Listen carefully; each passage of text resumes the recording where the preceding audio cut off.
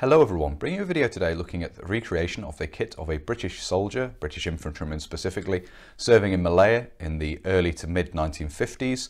This kit is very stripped down because this is representing a soldier on a very short range patrol, basically a day's patrol, and is referenced off footage available through Pathé News on YouTube, and I'll put a link to that in the pinned comment down below the video. Without further ado, we'll get into the main part of the video now and have a look at this recreation in some detail. Looking at an overview of the recreation here, you can probably see already that the kit worn is very stripped down. Not a huge amount of kit here, and what there is carried basically around the waist on the belt and with a bandolier tied around the waist as well, which we'll see more detail of in just a minute. The reason for this is the kit shown here is a recreation of the kind of thing carried by troops engaged in short range patrols, day patrols. To conduct these patrols, troops would be taken to a particular area by motor transport, conduct a patrol during the course of the day, and then will be returned to their camp by nightfall.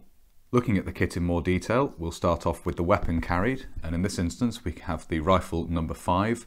This of course was a late development during the course of the Second World War, intended initially for issue to all troops as a shortened and lightened version of the number 4. The weapon did see extensive use in the jungle post Second World War and became quite synonymous with this theatre of operations, hence the moniker jungle carbine, even though the number 5 was considered a rifle in British terminology and was, at least initially, intended for more general issue. The action of the number 5 is very similar to that of the number 4, and of course it can be loaded with 10 rounds of .303 ammunition in the box magazine, loaded from 5-round charges. You'll notice the conspicuous flash hider at the muzzle. This was necessary due to firing full power .303 ammunition from such a short barrel. Moving on to talk about the rest of the uniform and equipment, we will start at the top, and we have here the British jungle hat. This particular example has been set up in typical fashion of the time, with the sides of the brim turned up, the crown stoved in and stitched down. You can see on this side the 2 ventilation eyelets on the side have worked loose and have just left 2 open holes having fallen out due to wear and tear. The basic uniform consists of what is sometimes referred to as the 1948 pattern jungle uniform by collectors. It's actually the jackets, bush and trousers SCC 19, which is the colour code for this particular shade of green in British Army use. The uniform consists of a cellular bush jacket, which is worn here tucked in as a shirt, which was very common amongst British troops at the time, to tuck the bush jacket in and basically wear it as a shirt. The trousers, by contrast, are made of cotton drill, and you can see here they are quite similar to the pattern produced in India during the course of the Second World War. And they have a map pocket on the front of the left leg and then a dressing pocket on the upper right leg, and you can see the details of that. You can just see the edge of the dressing pocket and the pleats here. Much as the more familiar 1950 pattern bush jacket and trousers were in production by this point, it's still very common to see troops wearing the SCC 19 bush jacket and trousers right the way through the middle 1950s in Malaya. The equipment carried is formed primarily from a stripped down set of 1944 pattern web equipment. You can see the belt for that here, and ammunition is actually carried in this instance in a cotton bandolier which has been tied around the waist.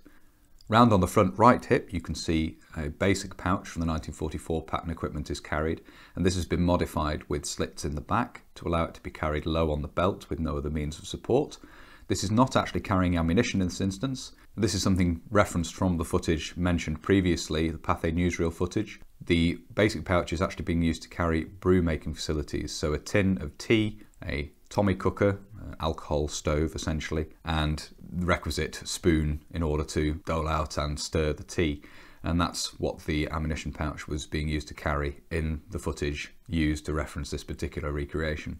Moving on to look at the back of the belt, we can see that the aluminium 1944 pattern water bottle and its associated cup are carried in the 1944 pattern carrier, slung from the back of the belt using the M1910 type hanger hooks through the eyelets at the bottom of the belt, as you can see here. You can also see the 3-part construction of the belt here, with the side sections of the belt clipping onto the rear section to form one continuous belt and allow for adjustment in size. Finally, round on the left hip, the bayonet for the number 5 is carried. You can see this is carried in the 1944 pattern bayonet frog. The equipment was really designed for the bayonet to be carried on the side of the pouch, the left-hand ammunition pouch having loops for this, but as that pouch is not part of the equipment, the bayonet has been carried in a separate frog, which also formed part of the equipment for use as required. You'll note that the bayonet has a very large muzzle ring to fit over the flash hider at the muzzle of the number 5. Final thing to talk about here is footwear, And what you can see here are something which have been talked about on the channel previously, the much maligned British jungle boots, which are canvas and rubber construction. A very lightweight boot, comfortable to wear in the dry, but the jungle is rarely dry. And the problem with these boots is that the canvas allows water to get into the boot, and then the rubber around the lower part of the uppers of the boot means that the water is then trapped and will not drain. There are no drainage eyelets, so you're walking in a puddle of water the entire time you're wearing these, basically. Not a good design. Nevertheless, they would see service right the way through into the 1970s in some instances. Returning to look at the overview of the recreation here, it's important to note that the equipment carried is to some degree dependent on the weapon carried. Obviously in this instance we have .303 ammunition carried in a bandolier tied around the waist. If an Owen machine carbine or an M1 carbine was carried, the ammunition carriage would vary accordingly, often with locally made pouches being used to carry the magazines for these weapons. Bearing that in mind, this nevertheless is quite a good illustration of the kind of kit that was in use with British forces in Malaya at the time. So I do hope you found it interesting looking at this. The Malayan emergency is a particular area of interest for me, so it's been very nice putting this kit together and talking about it. If you have found this interesting and you'd like to see more of this sort of thing, please do consider subscribing to the channel if you haven't already. And whether you're newly subscribing or you've previously subscribed, please do make sure you hit the little bell, the notification button down below. That will of course alert you when I upload future videos. If you really like my uploads and you would like to support the channel, you can. Both Patreon and PayPal are linked down below. And a massive thank you as ever to everybody who supports the channel using those two methods. It really is greatly appreciated. Thank you all very much indeed. If you'd like to follow the channel on social media, you can. Facebook, Instagram and Twitter are all linked down below. And if you'd like to get in touch but you don't really use social media, there is of course an email address down there as well.